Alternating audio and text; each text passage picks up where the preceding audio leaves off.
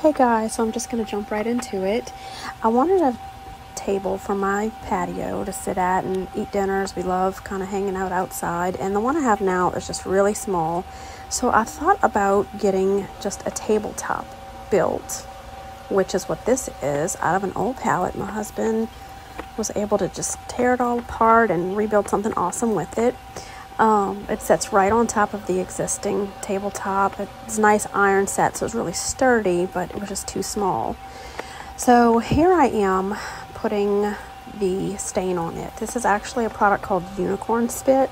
I know, funny name, but it's so awesome. As you can see, it's like adult finger painting. The colors are so vibrant, and they literally stay this bright. It's crazy. It's non-toxic. It's made with like essential oils. But you just kind of blend it and smear it and add whatever colors you want to get the effect that you like. Here I used a lot of blues and greens.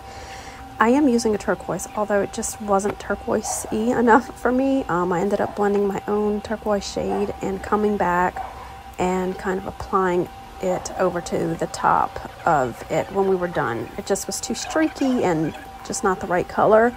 So you'll see in a minute when the next video clip kind of merges in more of the look that I ended up achieving, which I totally loved.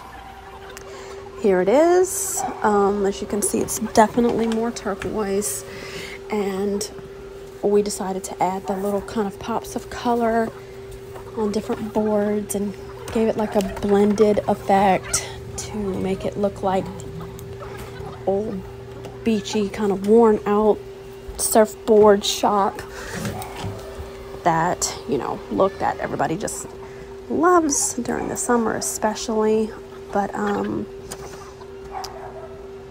sorry, I hear my dog barking in the background.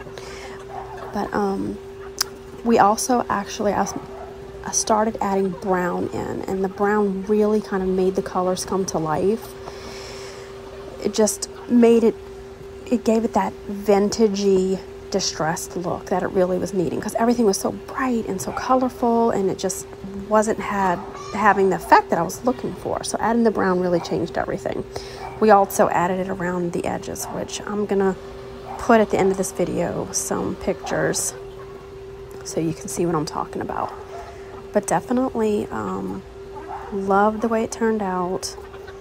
My handy husband was able to just knock it out of the park with this one. And he did remove all the nails, so it's super safe. We did cover it with a polyurethane. I never used it before, and so I picked a high gloss, which I'm not loving that part. I think we're probably going to go over it with maybe a satin finish, but this is the end result. Hope you like it.